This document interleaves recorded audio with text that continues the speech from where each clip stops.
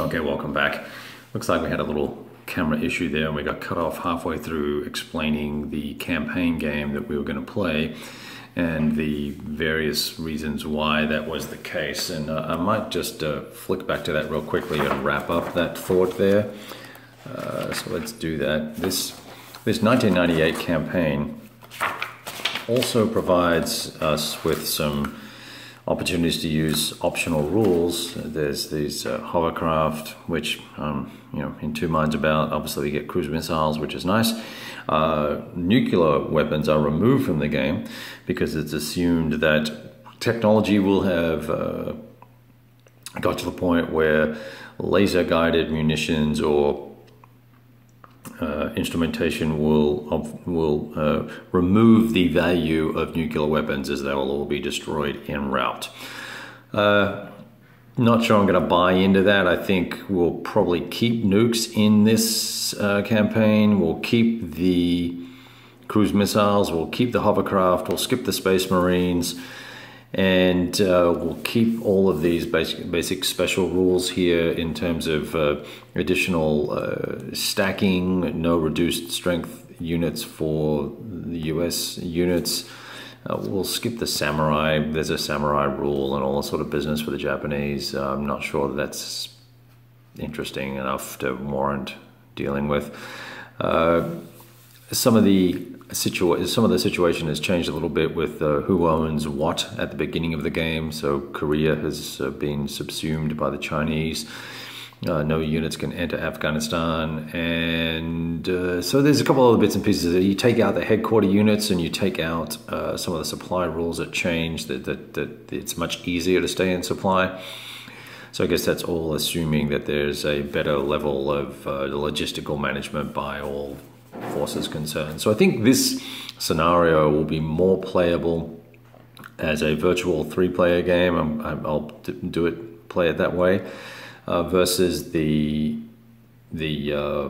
what they call the contemporary campaign. Okay, so that's what we're going to do. And I thought we might have a quick look at the unit types and things like that. So when you're looking at the map, you're not entirely 100% confused.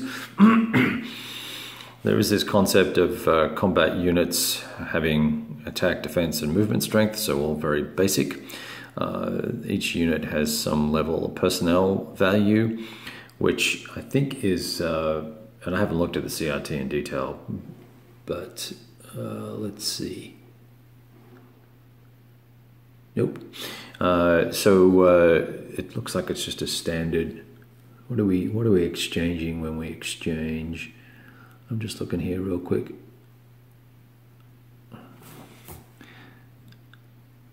Yeah, it's A1, D1, exchanges, eliminations, and the D1s are retreats. D1, D2, D3s are retreats. And I'm looking for exchanges. Are there exchanges? Yes, and how do they work? I've read this, but yeah. That's what the personnel points are for. So when we do an exchange, we're exchanging the equivalent personnel values, not combat values, combat factors. So units start out with a untried side, and when they get into combat, they're flipped into their tried side and stay that way until they're eliminated, and they go back in the pool and they can be drawn out again.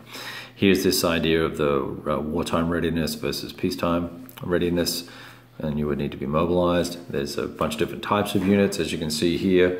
So you've got your armor, mechanized, motorized infantry, Marines and paratroopers and airborne and air mobile and stuff like that. Then cruise missiles, air units with the ground and air-to-air combat effects, excuse me, and ranges. So that's all pretty standard stuff. Now I think on the back side we're doing, this is the 1998 version, so we'll be using these. It looks like the ranges are extended. They now, everything becomes pretty much a fighter bomber basically. So that's interesting there. Zones of control, movement, it's all pretty standard stuff, SPI standard. The typical turn goes from there's a strategic movement phase, a land movement phase, interception phase, combat phase, reaction, mechanized move phase, and replacements, reinforcements, etc. And you're going to do that for all three players: Chinese player, US player, Soviet player, then the game turn indicator. No game turn track in here. That's one of the oversights of the game. It needed a 26 turn track. Lots of room to put it on the map too, by the way, so I'm disappointed that's not there, but that's par for the course. I'm just going to write it up over on the edge of the map there on the Plex. So standard kinds of things.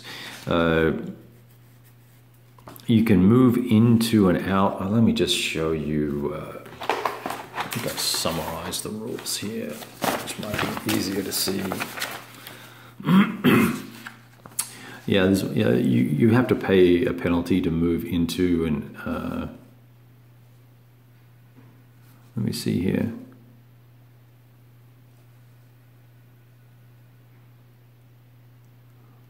Oh, that's just bonus movement, so that's nothing to do with zones control. Supply, we have to get back to a rail line, I think it is. So it's all pretty standard stuff. Strategic movement, the Soviets are going to have the ability to do that. There's sea transport. Stacking is 3 units or 4 if we're doing the modern version of the game. Zones of control, that's right. Zones of control is just a +1 to exit, so it's a standard SBI mechanic. Combat is your standard deal as well. So you tally up your factors, get a ratio, decide whether you're applying fighter units to it or not, and you can do the multi-unit combats in a typical fashion. Terrain has its impact. There's retreats. Nuclear combat is a hex by hex basis. There's a special CRT for nuclear combat, and the attacker attacks with the nukes.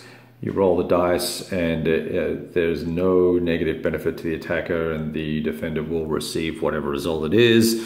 And then that will then potentially move you along the Armageddon track, which I don't know where that is on the charts anywhere. Let's see if we can see it.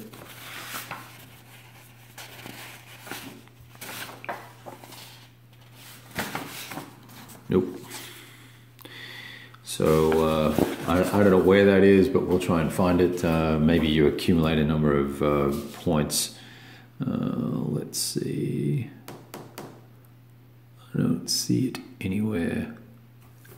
We'll have a look at the maps in detail later on. I've just read the rules and we're just getting ready to get set up. But I thought I'd walk you guys through some of this because it's either marginally interesting or very interesting. Naval units, airborne units, all pretty stock standard stuff. Now, what is this? So we just did that combat stuff. So that's, I've flipped a page incorrectly, have I? Page 8. Now, and so that's 9 and 10. So that's it. We're done. Here it is. Here's the last page of rules. Page 10. Page 9 and 10. These are all special rules for these Space Marines, mountain units, marine units, the hovercraft for the 1998, the Samurai I just mentioned earlier on, how to do replacements and reinforcements. Camouflage just means you can't go digging into stacks depending on the terrain type they're in. And there's some national restrictions and some weather stuff. So really very straightforward. I know I kind of was glib with a lot of that, but when you read the rules, if you were to download a copy of this 10-page set of rules, you would go, ha, got it, own it, and now I'm ready to play. So hopefully the trick in the game will be the gameplay that makes it fascinating and exciting. So let's, I'm gonna just pause or stop the video there, and then we'll get dug into getting this little sucker set up, and we'll talk to you guys soon. So the point of this too, by the way, is that when I do this gameplay live, hopefully you will have had a little look at this video, and I won't need to spend lots of time commentating on how the game works, and we can just focus on the gameplay itself. Okay, talk to you soon. Bye.